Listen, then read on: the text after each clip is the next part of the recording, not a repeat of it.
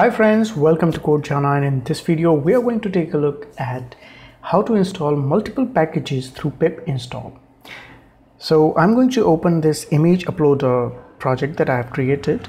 So let's open it because I want to show you why you need to install multiple packages. So let's right click it and open with code.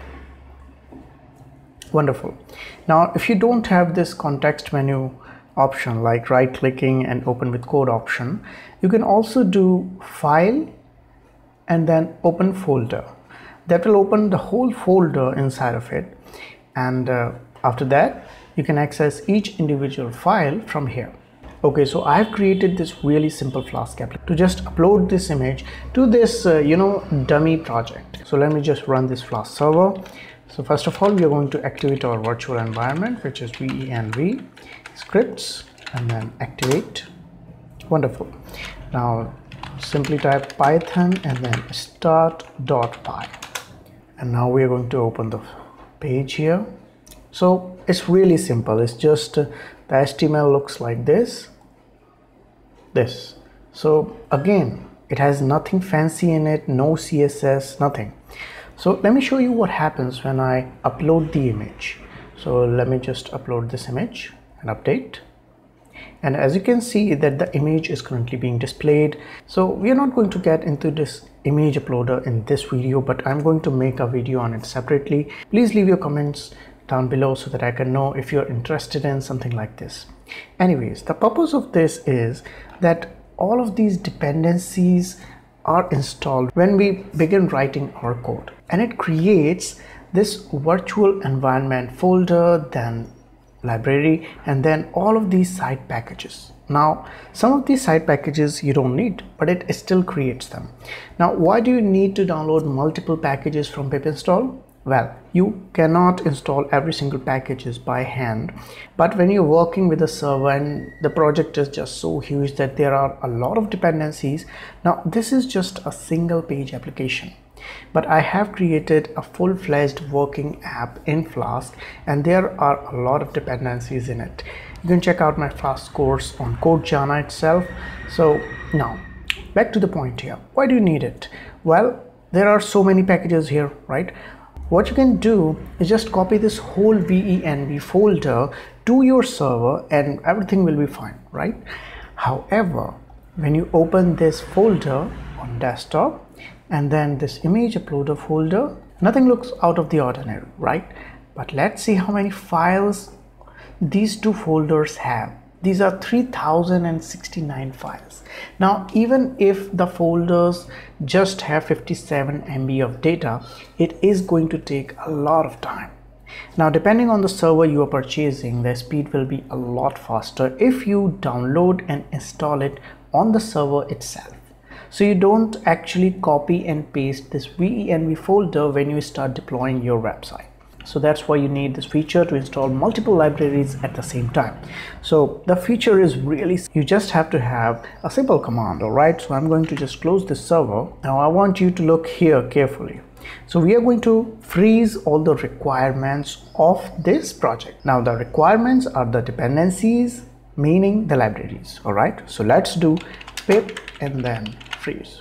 So this command is actually going to show all the dependencies that this project currently has. Even if you didn't download and install them individually, all the related dependencies of this project are going to be listed here. And it is often best to just copy this whole file, create a text file, and then just upload it to server and run pip install via that file command. All right. However, there's a much simpler command. All right. You can do pip freeze, then greater than sign after space, another space, and then requirements.txt. Now pay close attention at the left side here on this left sidebar. I'm going to press enter, and it has generated a requirements.txt within few seconds. All right, now let's click on it. Wonderful. So all of these files that you have seen here, now the convention is this: the name of the library, then double equals, and then this is the version number. So by this method, if you actually want to downgrade or upgrade a version, and mind you, it should have an upgraded version. So if that's the case, if you want to upgrade any version or downgrade it, you just need to have that version number, edit this file, and when you run pip install and then this requirements.txt, it is going to download all the files, all the libraries from here, and you're good to go. Your project will work flawlessly. You won't have to worry about some dependency being missing. Now that we have created this file, how do you actually download from it? Alright, so I've cleared the screen with cls command. Now, if you want to install via this requirements.txt, the command is really so simple. So you just have to do pip install and then -r. Alright, -r is a flag for downloading all of these files recursively. Means when one is installed, you need to go over to next one without the interruption of the user or the client or the person sitting in front of this computer. All right, so now just tell them the path of this particular file. So simply type requirements and press tab. It will automatically fetch that file. Now currently I already have this file inside this image uploader folder, so that is my current directory. Now press enter. And see, now you can see that it has requirement already satisfied message here, because well, all of these files are already in my particular project, in my venv and then library and then site packages folder. So if you don't have it, if you run this command, you have this file, then all of these libraries are going to be installed in a jiffy. That's how you install multiple packages via pip install -r and requirements.txt.